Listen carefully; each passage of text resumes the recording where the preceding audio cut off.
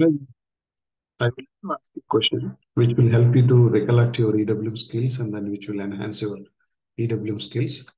The question is like one of the client has requested this option.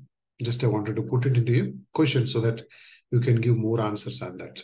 One thing is whenever we are doing a ERP stock check postings, usually it will post 711 and 712. 712 is for increase the quantity. 711 is for reducing the quantity. So whenever you are posting with this option, they wanted to post with Z movement types. That means Z12 and Z11, they wanted to post instead of posting 711 and 712. But make sure that you remember whenever you are thinking about this in your mind, it should not affect any difference analyzer postings. That means difference analyzer posting should always post 711 and 712. Okay, there is no change. But it should post only whenever they are doing the ERP stock check.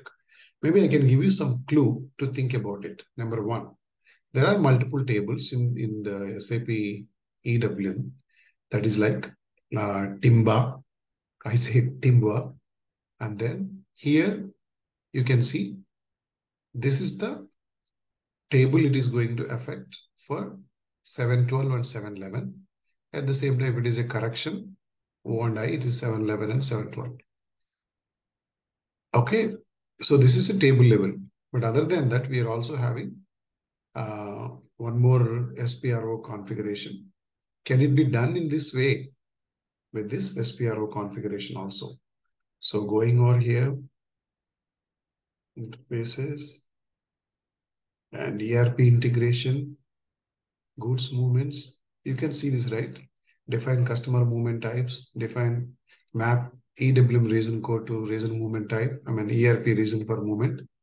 And then if you use these two options and then do that, or any other way we can do that. If you have any baddie or enhancement, you can also tell us. So this way you can think about it and answer for that.